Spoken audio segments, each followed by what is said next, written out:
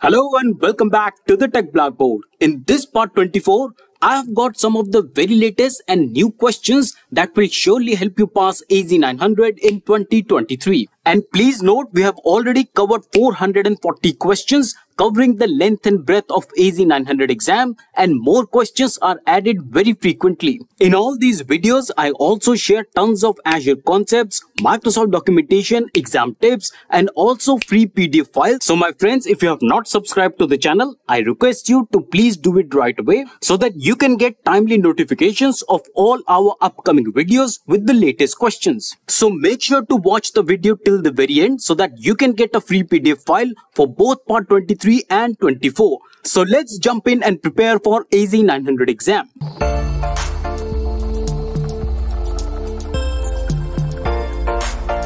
So let's begin today's episode with question number 441. The question says that your company has an Azure subscription that contains resources in several regions. Now you need to ensure that the administrators can only create resources in those regions. What should you use? Your options are a read-only log. The second option is an Azure policy. Third one is a management group. And lastly, we have a reservation. And the correct answer for this question is option B, an Azure policy. So what is an Azure policy? Well, Azure policy helps you enforce organizational standards and to access compliance at scale.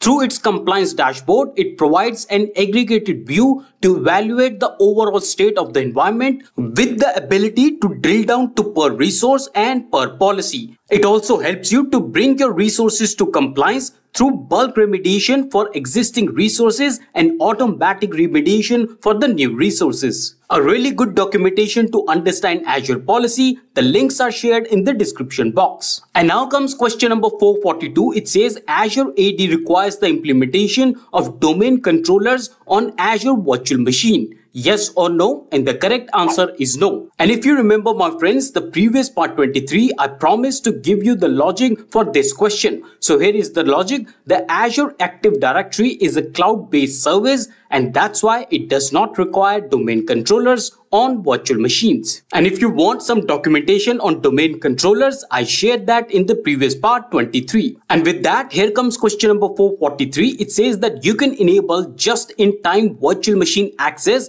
by using, your options are Azure JIT, Azure Firewall, Azure Front Door, and the last one is Azure Security Center. And the correct answer for this question is Azure Security Center. So friends, I'm sure that many of you would not know what is just-in-time. So this is the documentation that will help you understand just-in-time virtual machine access. The link as usual is shared in the description box. But just to give you a summary, just-in-time virtual machine access feature in Azure Security Center, it allows you to lock down inbound traffic to your Azure virtual machine. And this reduces exposure to attacks while providing easy access when you need to connect to virtual machine. And now let's quickly jump to the next question. This question starts with this statement that says that you plan to implement several security services on an Azure environment. Now you need to identify which Azure services must be used to meet the following security requirements. The first one is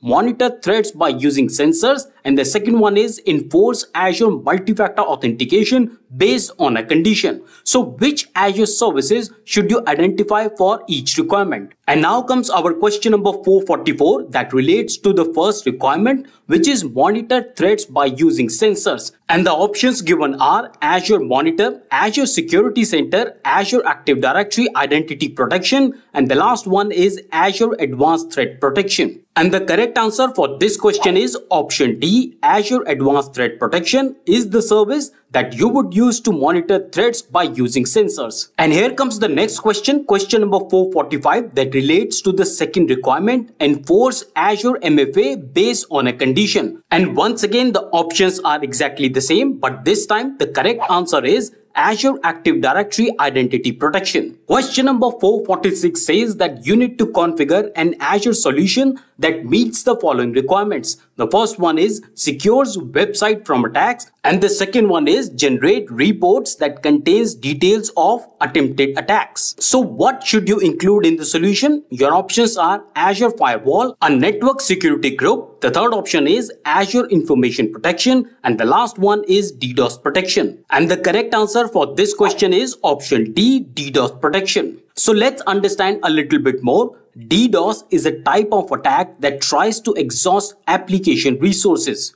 And the goal for the DDoS attacks is to affect the application's availability and its ability to handle the legitimate requests. And DDoS attacks can be targeted at any point that is publicly reachable through the internet. So how does Azure helps you? Well, Azure provides you two DDoS offerings. The first one is DDoS Protection Basic and the second one is DDoS Protection Standard. And the DDoS Protection Basic is integrated into Azure platform by default at no extra cost. And of course, you have to pay for the DDoS Standard. It has several advantages over the basic service, including logging, alerting, and telemetry. DDoS Standard can generate reports that contains details of attempted attacks as required in this question. So that's why DDoS protection is the correct answer. Moving on to the question number 447, it says Azure Security Center can monitor Azure resources and on-premises resources. Yes or no? And the correct answer is yes. So Azure Security Center is a unified infrastructure security management system that strengthens the security posture of your data centers and provide advanced threat protection across your hybrid workloads in the cloud. And what do we mean by hybrid workloads? Well, the workloads that are on premises as well as the workloads that are on Microsoft Azure. So Azure Security Center is a great service in case you want to monitor Azure resources and on-premises resources. And with that, we have question number 448. It says all the Azure Security Center features are free. Yes or no? I wish all of them were free, but alas, they are not. So the correct answer is no. And just to give you more details, continuous assessment, security recommendations, and Azure Secure Score are the free features available in Azure Security Center. For all others, well, you have to shell out some money.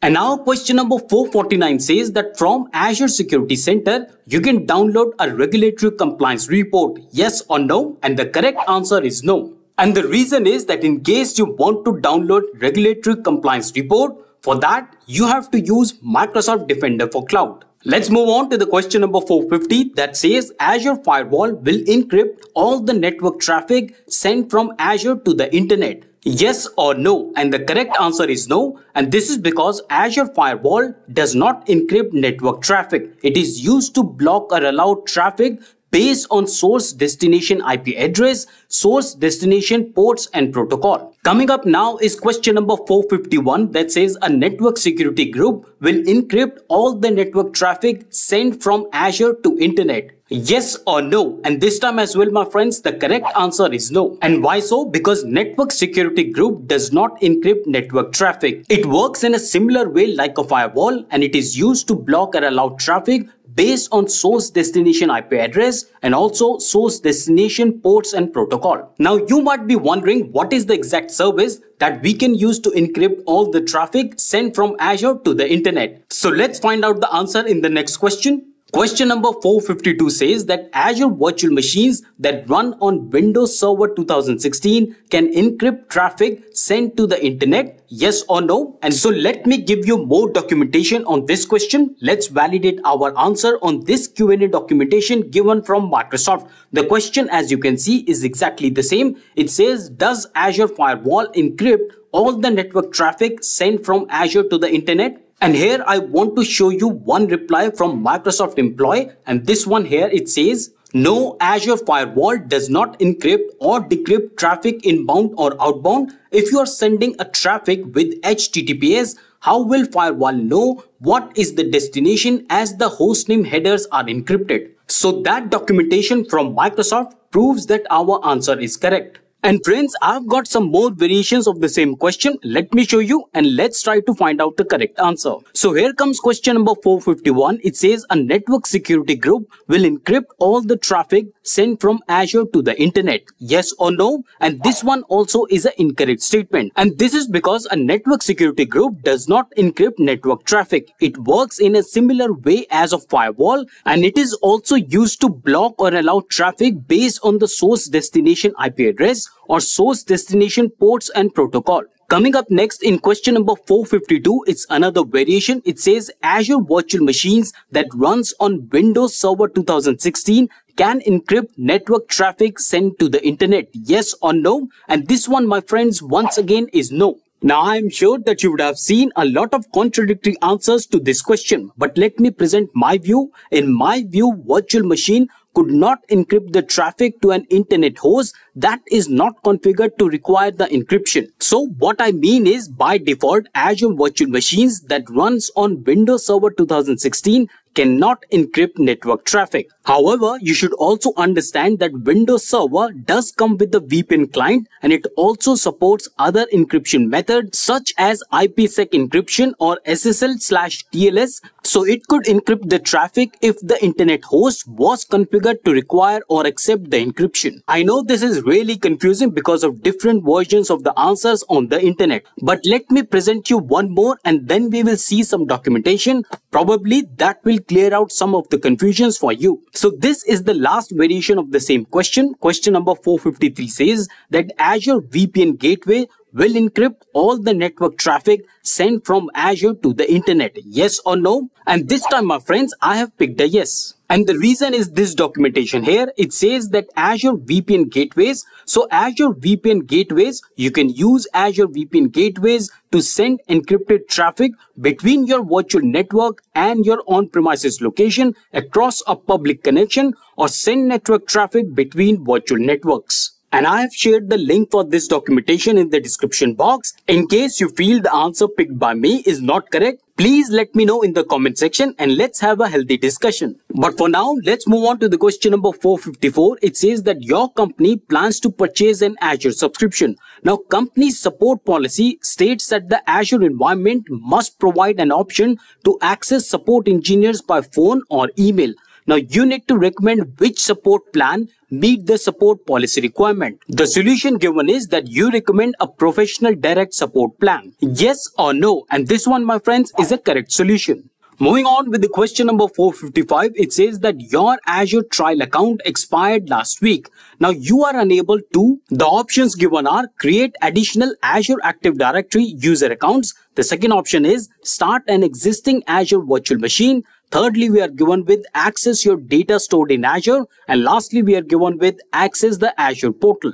And the correct answer for this question is option B, start an existing Azure virtual machine. And please understand this concept very well, my friends, because I'm sure most of you or many of you would be using Azure trial accounts. So basically, a stopped or deallocated virtual machine is offline and not mounted on an Azure host server. And what happens is that starting a virtual machine mounts the virtual machine on a host server before the virtual machine starts. So as soon as the virtual machine is mounted, it becomes chargeable. And now that your Azure trial account is expired last week, that's why for this reason, you are unable to start a virtual machine after trial has expired. And because it's a very important concept, I want to give you more details on all other options. The first option said create additional Azure Active Directory user accounts. Now remember, my friends, that you are not charged for Azure Active Directory user accounts, so you can continue to create accounts even if the trial account has expired. Coming to this option that says access your data stored in Azure. So even if your trial account has expired, you can still continue to access data that is stored in Azure. And the last one is access the Azure portal. Well, my friends, this is quite a common sense. In case they will not allow you to access the Azure portal, how are you even going to reactivate or upgrade your subscription? That's why you can still access Azure portal. I hope you understood all of the options. So let's move on to the next question. Question number 456. It says most Azure services are included in private preview before being introduced in a public preview and then in general availability. Yes or no? And this one, my friends, is a correct statement. That's why yes is the answer. So most of the services go to private preview and then public preview before being released to general availability. The private preview is only available to certain Azure customers for evaluation purposes. The public preview is available to all Azure customers. And here comes question number 457. It says Azure services in public preview can be managed only by using Azure CLI. Yes or no? And this one is an incorrect statement. And this is because Azure services in public preview can be managed using the regular management tools such as Azure Portal, Azure CLI, and PowerShell. So there are many more tools that you can use other than the Azure CLI. And now we have question number 458. It says the cost of an Azure service in private preview decreases when the service becomes generally available. Yes or no? And unfortunately, this is not correct. There is no cost reduction in Azure services when they are coming to general availability. But I'm really sure that like me, you also wish this was true. And with that, we have question number 459. It says management groups enables you to organize multiple subscription in the hierarchies for unified policies and compliance. Yes or no? And the correct answer is yes. And the reason is that management groups helps you manage access, policy and compliance for multiple subscription. All the subscriptions in a management group automatically inherit the conditions applied to the management group. And now comes question number 460. It says what is guaranteed in Azure Service Level Agreement for virtual machines? Your options are feature availability, bandwidth, uptime or performance. And the correct answer to this question is option C, uptime. That's all for today, my friends. If you gained some value from this video, please do not forget to like the video, as this is the only way for us to grow and keep the content free. And in case you are joining us here for the first time, please do not forget to subscribe to the channel and also select that all option to get the timely notification of all our upcoming videos. And please do care to share our videos on your social media platforms, and I will see you in the next video. Till then, stay fit, keep learning, and thanks for watching. If this video has added any value in your learning, a like and subscribe is highly appreciated. Share this video in your family and friends to spread and expand their learning. Your comments and feedback give me a chance to interact with you, and I look forward for them. We will meet again in our next video. Till then, stay fit, keep learning, and thanks for watching.